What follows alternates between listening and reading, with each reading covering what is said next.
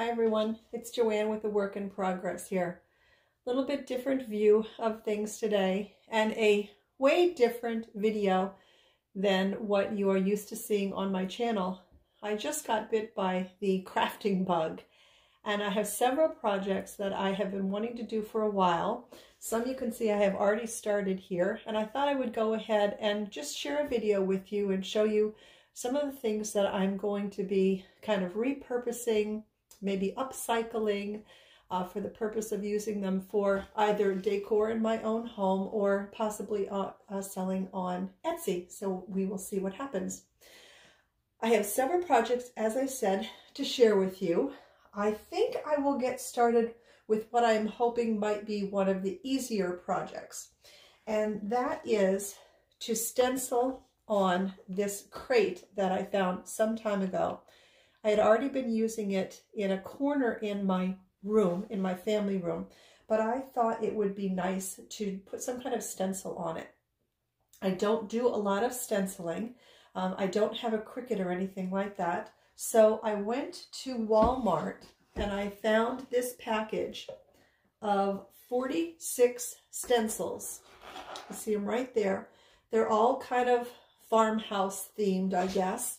There's a close-up of what comes in the package, and I think it was around $10. So I thought it was a pretty good deal for all of the stencils that you get. So I'm going to clean off this table a little bit, and we'll get started on that stenciling. I have another project here. This is the bottom for that very large cloche that I showed you from my Girls Weekend Away haul. A couple of paints that I'm going to be using. I'll go through everything that I'm doing as I do it.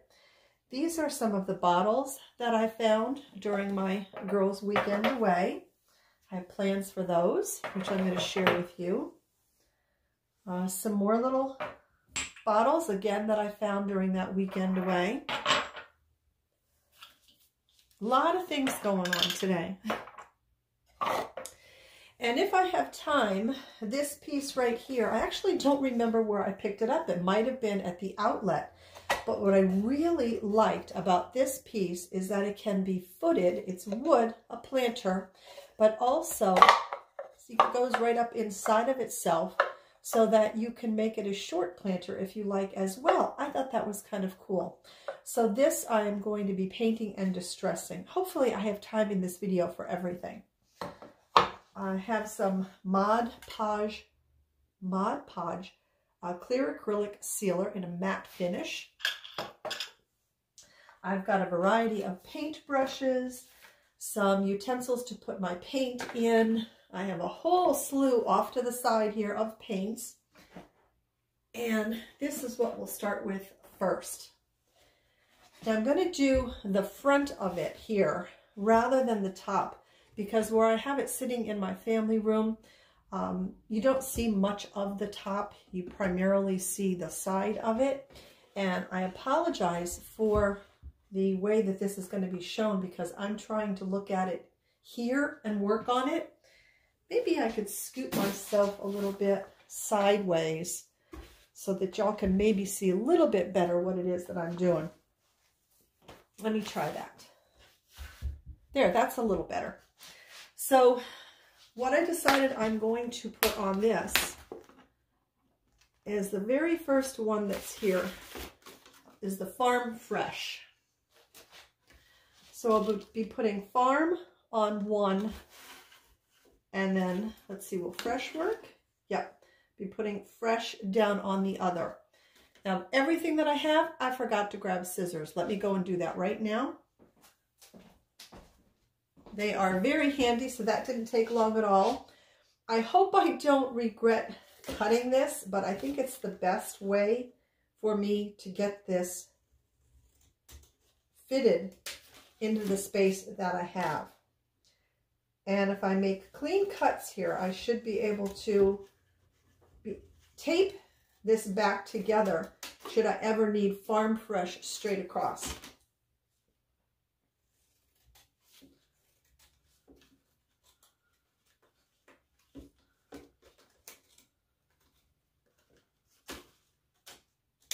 Okay.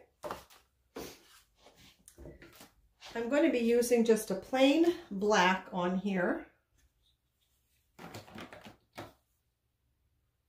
I have a burnt umber. Oh, I can keep that out because I need that for something else.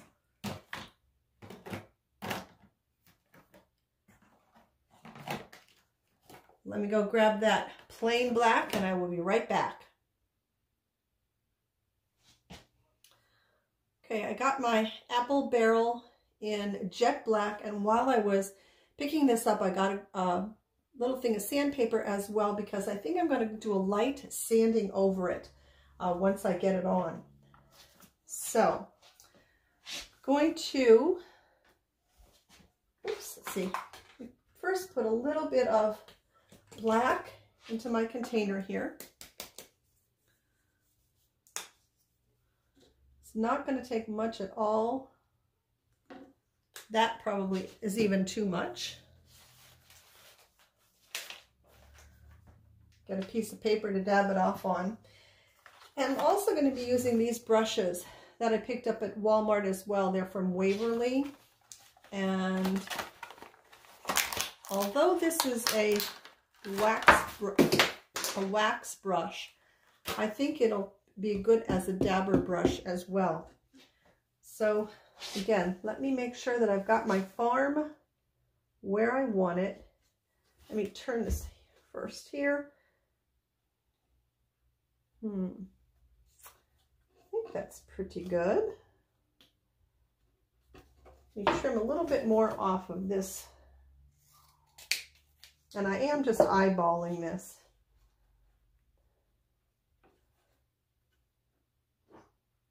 Alrighty, I think that's pretty good. And can't see, I'm gonna dab a little bit of black paint in here. And then off to the side, I have a piece of newspaper that I'm dabbing to take a lot of that paint off because I don't want it real thick. And then I'm just gonna dab, trying to stay inside of my lines. This is kind of new to me. I'm not a big stenciler, so we're going to see together how this comes out. Okay, got my M, a little bit more paint, dab that off. Oh, I think I need more paint. I don't have enough on actually. There we go. I think that's better. There we are.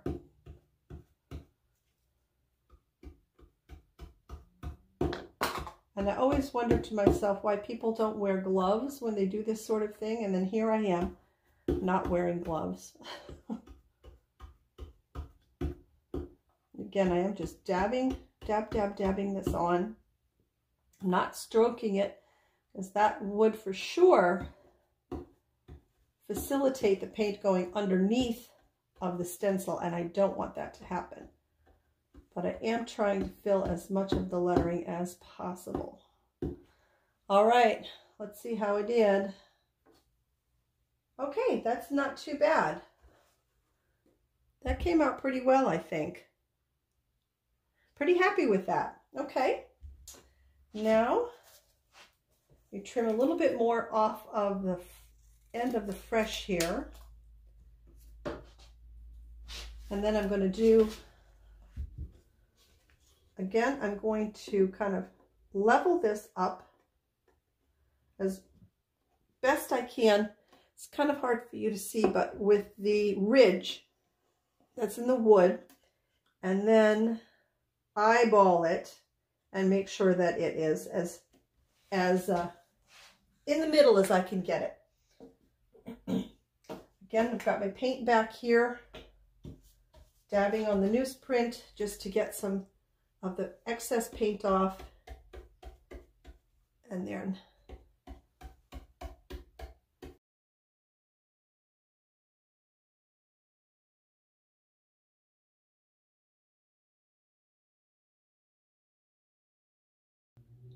hey, not too bad. What do you think? Came out pretty good, I think. I'm pretty happy with that. So I'm going to give that time to dry. I'm going to set this aside, and we will come back to that in a minute when we'll do a little bit of distressing to that piece. So we have that. The next thing that I wanted to do, let's go ahead and work next on the bottom of this cloche here.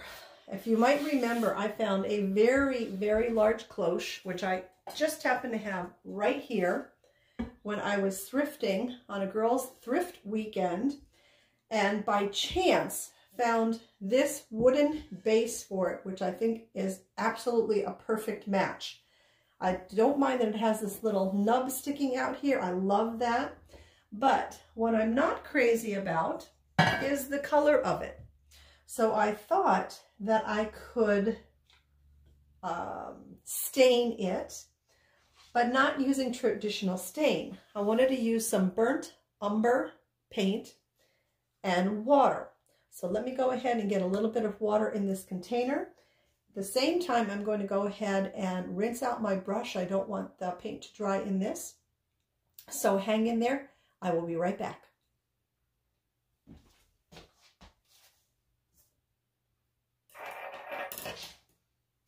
Okay, I'm back. I decided to kind of rinse out the container that I had the black paint in and put the burnt umber. This is a folk art enamels. I may have just picked this up thrifting. I'm not sure. I have so much of this paint, it's hard to remember where I get it. So you can see it's a pretty dark looking brown. But my plan is to, like I said, kind of make a stain out of it. I'm going to put a little bit of water and then mix it up with my paintbrush, because I'm hoping this will make kind of a stain. I did, before I got started on everything, I went out and gave this a nice little sand, a one-time over sanding, and then just wiped it down. Now I want to make sure that I have enough of this that's going to go over both sides, because I want to do the top and the bottom. So I'm going to go ahead and make just a little bit more, because quite honestly, I would rather have a little more than not enough and not be able to mix the same color paint, or in this case, stain. All right, this is kind of a leap of faith here. Don't know what this is going to look like. We're going to find out together. Okay, that's not bad. It's giving it a darker color, which is exactly what I wanted. I want to go around the sides here. And I want to keep this going in the grain of the wood.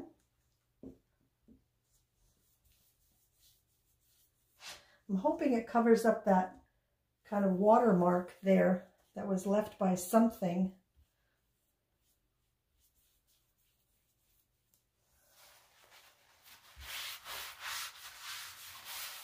Yep, it's definitely darkening it down, which is just what I wanted it to do. Make sure I do inside that little circle. The way that came out. So there, it looks a little orangey on camera. That's what it started at, and that's what we have it as now. And if I don't like the exact color, I can always go back and put another coat on to kind of darken it up even more. I'm going to go around, do these edges. Looks like I got a kitty hair there.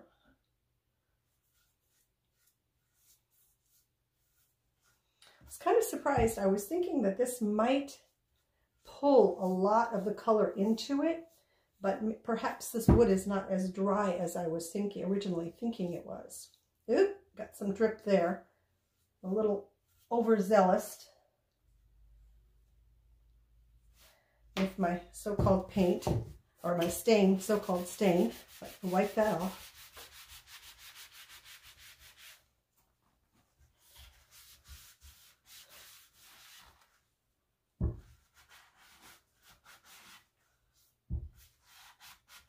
There we go. Oh, I like this much better than just this sort of kind of blonde wood that we had originally.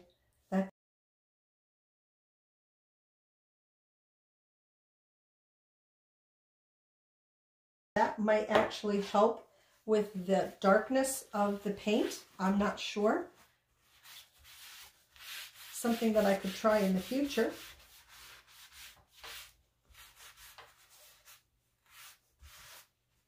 All right.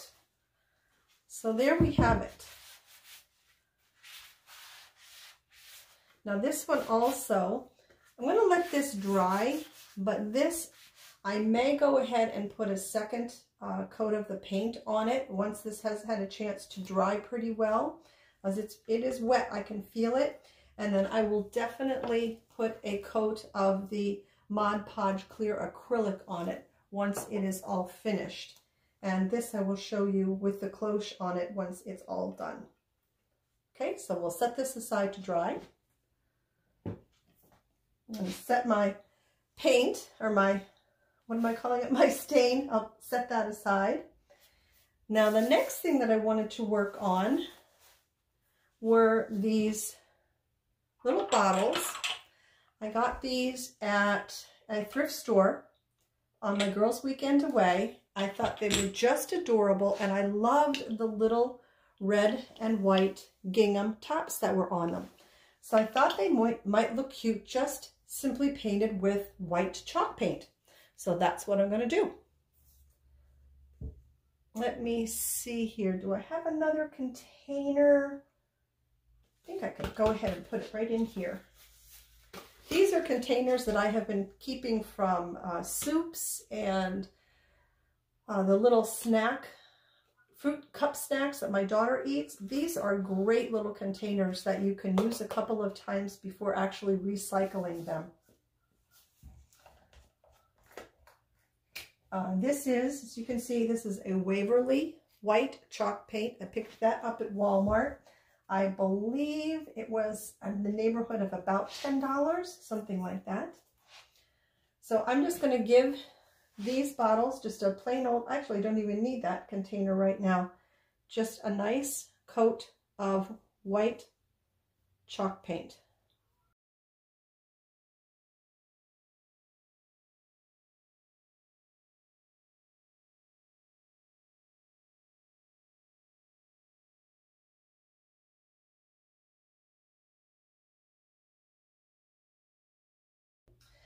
I'm going to go ahead and touch up the rims. If you can see down here where my fingers were and I couldn't really get to, I'm going to go ahead and paint those as well. Although now that I think about it, because of the way I'm going to be using these, really that's not necessary because the red and white lid is going to go right on top of it. This I'm going to save and possibly do in another video, because I really want to show you this distressing technique. And here is one that has been finished. You could see there's some light distressing on it that says 4 ounces pure honey. So this is 2 coats of white chalk paint. And then let me show you how I did the distressing. I have another one here that is all done and ready to be distressed. And what I used was newspaper print. Found it by accident. I stumbled across it. I really, really like this. You can even, if you have, you see this is a green. I'm not going to do it on here because that's not the look that I'm going for. But even if you have enough of a green or a red newsprint or something, you can use that color. It will come off on what it is that you're working on. I just want to have a black. Now I will say this gets messy because the newsprint will get on your hands. So you just lightly take your newsprint, and can you see it's just the ink from the newsprint that's coming off on the bottle. But I don't know, I really like it. I do this little rim here. I hope you can see. It's hard to do this. Watch what I'm doing and seeing what you're seeing at the same time. But I think you've got the idea. Now I will say, you have to be careful. because on an area like this that has some ridges in it where they're brush strokes, you have to be careful. If you were to go over that area, it almost turns out looking like it were tree bark, because the raised areas of the paint are going to take the newspaper ink. That's not what I want here. So I'm going to just carefully go along the areas that I do want. There's a perfect example right there. Up around here. So you just go over it wherever you want. Your distressing is where you hit it with the newspaper. I'm going to try and show you this close up as best that I can.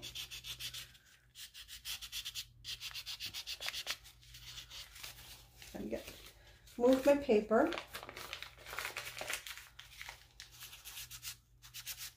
Let me see what I'm seeing here, and then I'll show it to you. Yep, there we go. Can you see how that comes out there? I really like this look. Now, I have not tried it on a wood piece, but I really don't see why you couldn't use it on a wooden piece. All it's really doing is just taking, again, it's taking that newspaper ink and applying it to any raised areas on your piece. So rather than taking off or taking away, you're actually adding to it. Because I don't know if you've ever tried, if you've done a piece with milk glass, but you don't like the distressing on it, and you've either wet distressed it or sanded it down, it takes several coats if you want to put that paint back on to cover up the areas that the paint has been removed from. But in using this technique, if you're not happy with the way that it comes out, one coat, just simply one coat of chalk paint will cover it right up. So you're not replacing the paint, you're simply covering up what you don't like. Now again, I'm not showing you that very well. There we go.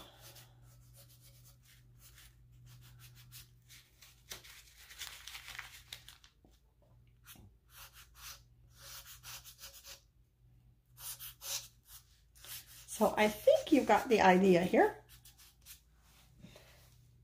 I painted a couple of these for my daughter. This is the color that she really, really likes. So I'm going to go ahead and put this down here and see how this turns out with the black on a color that is not white. Oh yeah, if we're getting the same technique on it.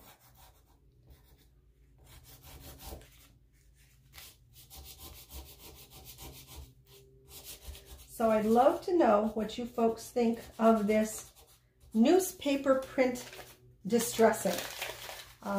Does it make sense to you? Is it something that you think you might want to try?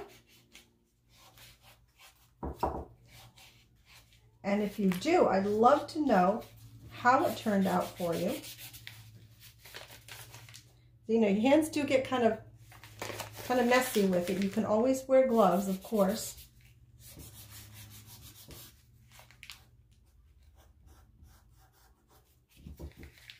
And remember, again, this is not taking off. It's simply enhancing. It's just putting ink on to the piece. Oh, I think I'm going to be using this a lot in my crafting.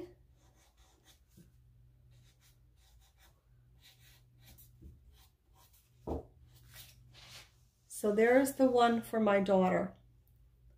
So I'm going to go ahead, I'm going to finish up these others here. I'll do this off camera, and then at the end of the video, I'll show you kind of how I put things together, and we'll see, you know, if we like it. One last thing, let's go ahead and add one more coat of the paint stain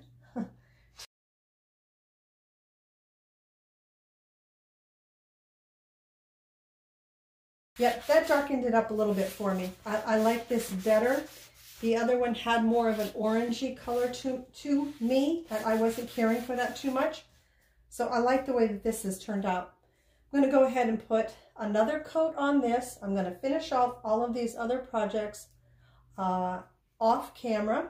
Oh, almost forgot. Got to show you the distressing on the Farm Fresh crate. Now this is, sadly, this is the only sandpaper that I have on hand, and it is a pretty hard, or a pretty, it's not a soft sandpaper, it's pretty gritty, but it's all that I have, so it's what I'm going to have to use, but I'm going to use a very gentle hand with it, and hopefully it will be all right. Let me close up my paint.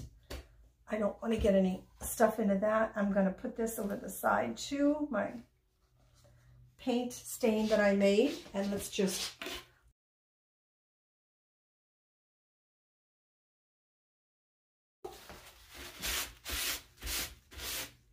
I think that gave it just enough distressing, not too much, but just enough to make it look like it was kind of worn. So that's it, everybody. I hope you enjoyed these couple of kind of thrift flips, trash to treasures. Stay tuned, because I will be showing you at the end of this video where I put all of these items in my home. I do hope you enjoyed. And as always, everyone, please take very, very good care of yourselves. Thank you for watching, and I'll see you in my next video. Bye for now. So here is a quick look at where I used my crate that I stenciled on the Farm Fresh 2 earlier. All of the items that you see back here in this little corner I have thrifted. Some of them you may recall from some of my previous thrift videos. But I do like the way that the crate turned out. I think it looks absolutely adorable here in this little corner. So let me show you where I used some of the other items that I worked on today. And here we have is what might be a temporary home for the little jars that I chalk painted white. You can see them right there, nestled in with their red and white gingham tops. This is the dough bowl that I had thrifted some time ago from the Durham Rescue Mission outlet. I finally have it all staged up with an old flour sifter that I found, some faux lavender from Walmart. That stuff is amazing if you get a chance to pick it up. I believe it's only $3.50 for a whole bundle of it. I have a couple of old, oh sorry, that you might hear Violet in the background. I have a couple of old rolling pins and just an old spoon and a dish towel that my daughter gave to me some time ago. But there finally is my dough bowl that I have been promising to show you folks. And then just over to the left here is how I have staged up my cloche with the board that I just stained with the paint. I really like the way that it turned out. I just added a little mister to it, a plant that my friend Anna gave to me, and some farmhouse beads. Last thing I have to show you are the little chalk painted and newspaper distressed jars. That's coming up next. Finally, we have the last two projects, which were the newspaper print distressed chalk painted jars. That was a mouthful. Here are the first three that are going to be going to my daughter. I thought that some pampas grass would look really nice in there, kind of give it a sort of a beachy vibe. And then on the other side here are the ones that I'll be keeping for myself. There is the distressing all done up I'm really happy with the way that these turned out. And just one sprig apiece of the lavender from Walmart. So that is it, everyone. I really hope you enjoyed. I'm sorry that this video ran over so long. As I said, these are new videos to me, how-tos. So be patient with me while I kind of fine-tune them. But in any case, I really hope that you did enjoy.